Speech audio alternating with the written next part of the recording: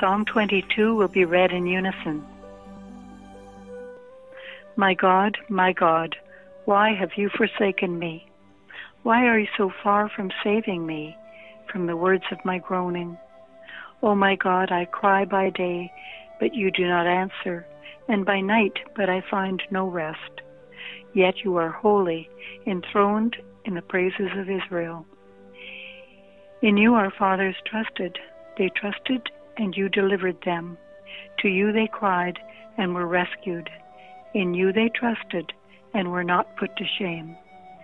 But I am a worm, and not a man, scorned by mankind, and despised by the people. All who see me mock me.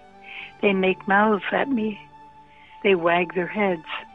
He trusts in the Lord. Let him deliver him.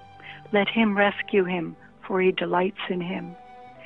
Yet you are he who took me from the womb. You made me trust you at my mother's breasts.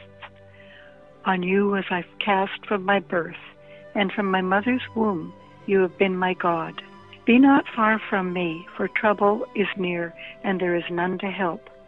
Many bulls encompass me, strong bulls of Bashan surround me. They open wide their mouths at me, like a ravening and roaring lion. I am poured out like water, and all my bones are out of joint. My heart is like wax. It is melted within my breast. My strength is dried up like a potsherd, and my tongue sticks to my jaws. You lay me in the dust of death. For dogs encompass me. A company of evildoers encircles me. They have pierced my hands and feet. I can count all my bones.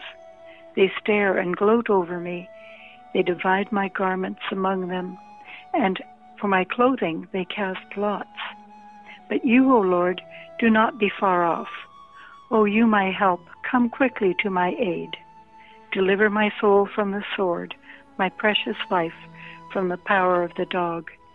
Save me from the mouth of the lion. You rescued me from the horns of the wild oxen. I will tell of your name to my brothers. In the midst of the congregation, I will praise you. You who fear the Lord, praise him. All you offspring of Jacob, glorify him, and stand in awe of him, all you offspring of Israel. For he has not despised or abhorred the affliction of the afflicted, and he has not hidden his face from him, but has heard him when he cried to him. From you comes my praise in the great congregation. My vows I will perform before those who fear him. The afflicted shall eat and be satisfied. Those who seek him shall praise the Lord. May your hearts live forever.